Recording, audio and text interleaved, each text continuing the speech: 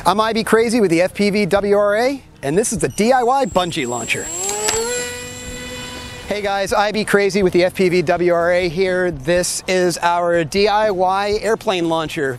If you're like me, about every other launch you get from somebody else results in you crashing and never getting into the race. So we designed this quick and easy launcher to correct that, and Sean's going to demonstrate how it's done. He's going to start the plane at between 20 and 25% throttle, so about a quarter throttle, and then there's a push pedal. He's going to push in, it drops a pin, and these bands will pull the plane up to speed, and then once the plane's in flight, he'll go ahead and increase throttle and start flight. So with that, Sean, show him how it's done.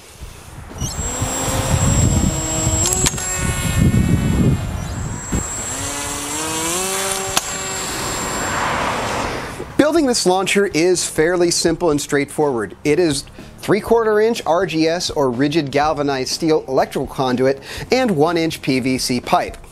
This section is a pre-cut 5-foot section of 3/4 inch pipe. This is a common 3/4 inch coupler and a 3/4 inch elbow that comes pre-bent. This you can buy all pre-made. Now, at either end of the RGS conduit, you have these. These are 3/4 inch compression fittings. And to thread those into our 1-inch PVC, you use what's called a bushing. The bushing will slide into a 1-inch PVC coupler, such as this T here. You'll glue it in place, and then your compression fitting will screw right into that. And the nice thing about it using a compression fitting is you can loosen these up, and your launcher can come right apart at that joint. Now, as far as the PVC goes, the dimensions are as follows. Every cross section here is the same length. This is 14 inches. This is for a spec wing, and it seems like 14 inches is about right. So this is 14 inches, this is 14 inches, this is 14 inches, this and that. And just so I didn't get confused, I made these legs 14 inches as well, so they were all the same thing, and it made it very easy to build. Now these down tubes, they're 2.5 feet long, and that's going to adjust your angle. You don't want the angle to be too tall, otherwise the plane could come off and it could stall, but you also want to give it a little bit of altitude when it comes off the end. So the length here can be adjustable, and of course you can shorten this and put it closer to the ground if you want. Another thing is you'll notice here, these pipes in the back of the launcher, they seem a little odd because obviously if they weren't here, I could pull back further. The reason for this is that this cart can twist and it can start to stick, leaving a less than stellar launch. So by putting these in the back, they allow the cart to stay straight. They keep it on rails, so to speak, without twisting. Do not put them in the front. If they're in the front, they tend to jam up. So put them in the back. They're just 5 inches long.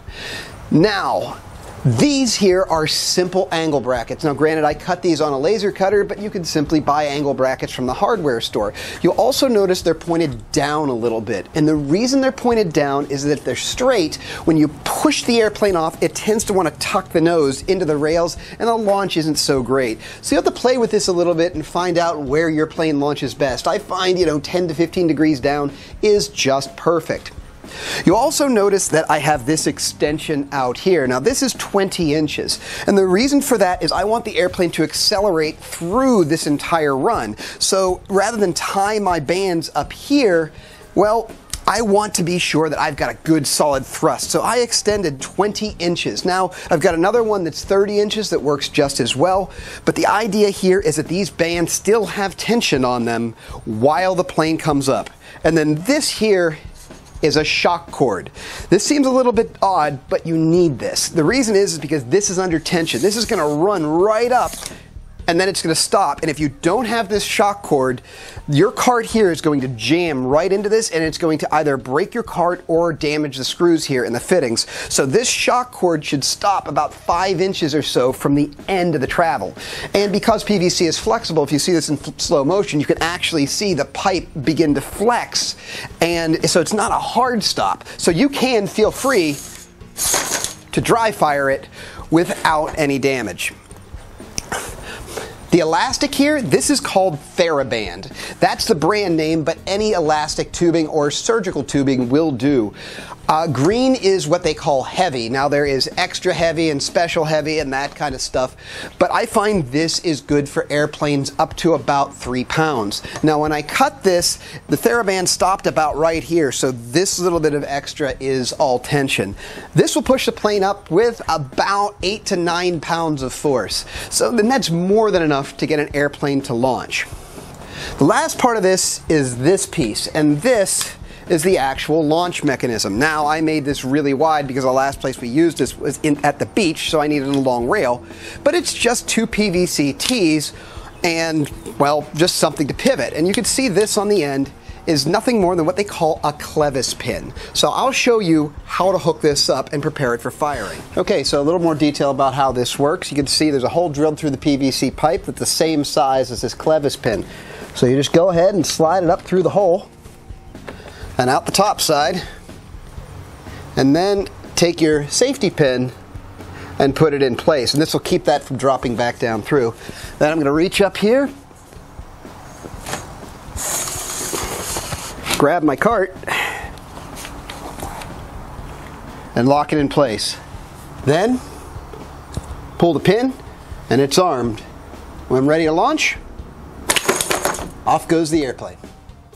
So there you have it, a simple bungee launch that doesn't require any modification of your airplane. I might be crazy, and as always, keep 'em flying.